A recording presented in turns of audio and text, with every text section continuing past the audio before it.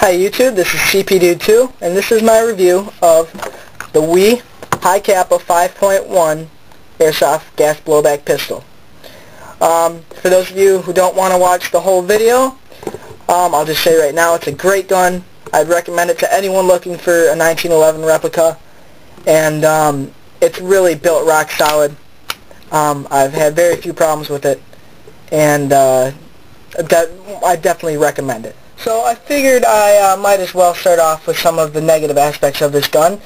There's not a whole lot of them, and any of them that there are I feel are definitely balanced out or exceeded by the positive aspects of the gun. One of the first things I had problems with on this gun was the slide release. Same place as it is on most airsoft pistols and most real steel pistols as well. It's extremely easy to push. I actually had a situation where I was switching to this gun in a CQB situation once a fire and found out that the magazine had been dropped out of the pistol from hitting something in my drop leg holster along the way. So, as you can see, it's extremely, I don't even really have to, I mean, it's very easy to release. Not really a big problem, just something to make sure you're conscious of and be careful about sometimes. Another problem is your magazines. They are actually, sometimes they have a little bit of problems feeding the BBs in. I've heard of people taking a pair of needle nose pliers and pinching the head here to let the BBs flow forward and not backward, which I have had problems with, but I'm not going to, not enough to make it worth ruining a $25 magazine.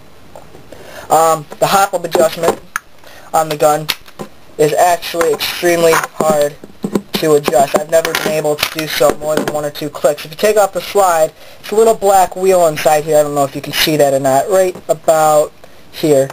It's extremely hard to twist. I've never been able to do it more than one or two clicks. Not a big deal, as the gun shoots fairly level out of the box already. Another problem I had with the gun is the safety. This side here is completely useless. It just flops around.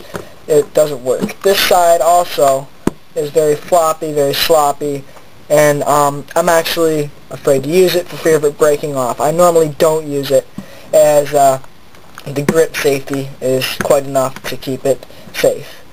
The maintenance on this gun is also very high. You got to make sure you keep it lubed just perfectly. Too much and the BBs won't shoot. Not enough and the BBs won't shoot. You just got to make sure, you got to learn how to work the gun right. It takes some getting used to, but it's well worth it. I can't see that, it's my crappy camera, but it's there. It's very nice, I like that. The magazines are high capacity, which is very nice. I haven't had any problems with them leaking. Not yet, at least. And actually, I think this is the one that I lost in, I lost it when I said magazine release left it. And it was actually sitting outside in the rain for a few hours, so it still works just fine. I also, stupid me, managed to drop this gun down the stairs.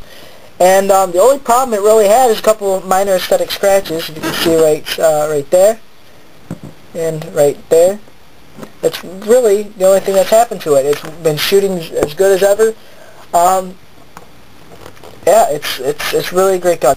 So, just as a review, WE Hi Capa 5.1, a great gun for the price. Shoots amazing. It does the job. It's a gorgeous gun. Well worth the price of admission on any given night. Buy it. This is CPDude2. Thanks for watching.